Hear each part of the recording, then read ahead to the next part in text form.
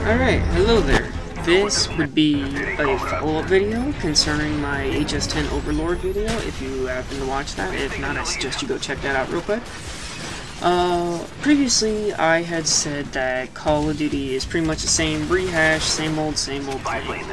And in the background, you will see Enfield tearing some people up with my friend ODS Poolmine and his friend Green Snake, I believe. Anyway, well, what ended up happening, what I meant by that, I should say, is Call of Duty just seemed to progressively, online at least, it just seemed to progressively get worse and worse, but in a matter of game speed, hit detection, and just overall how one gun seems to just overpower another. Now, there's pretty much nothing wrong with it, because in the older games like Call of Duty 4, World at War, as well as Modern Warfare 2, even though Modern Warfare 2 was broken as all hell, it was as fun as all hell, because whatever was broken in that game, you could use and actually counteract it.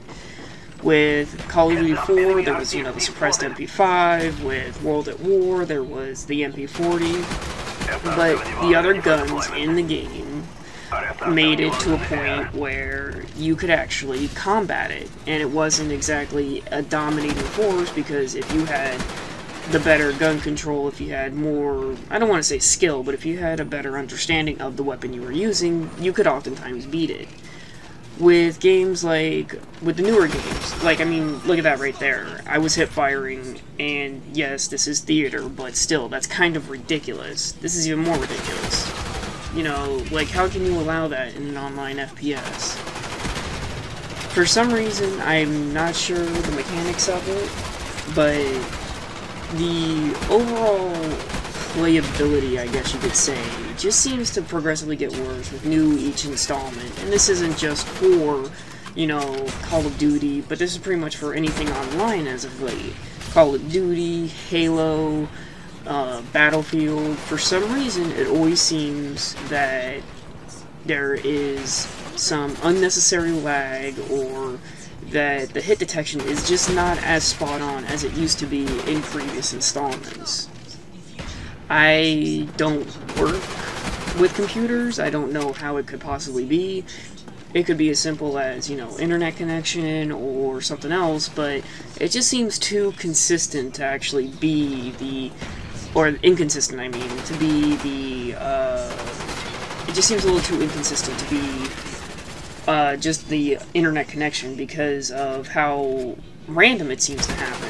One game you'll have complete spot-on accuracy, every bullet will hit, but then not even within the same match, you could end up having the accuracy go right out the window, or somebody takes double the amount of bullets without there being any type of painkiller or juggernaut. They could take the double amount of bullets and end up killing you in what seems to be only 2.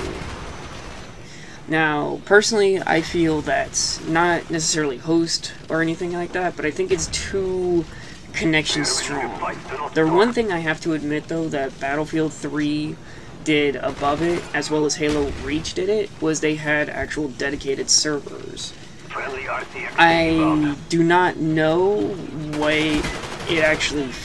I don't know if there really was a difference, but I can tell you that there is a better gameplay when it comes right down to it, due to the dedication, because there is no host advantage. I mean, this is just my personal opinion on how I see it, but I just feel that, I don't understand why it's so hard to actually get a decent online game in the first place like that. But, oh, good stick, Caboose, good stick. Well, this is the end of the video. I mean, if you guys agree, leave a comment. If not, well, please tell me why. This is Ittarra, and I'm signing off. Later.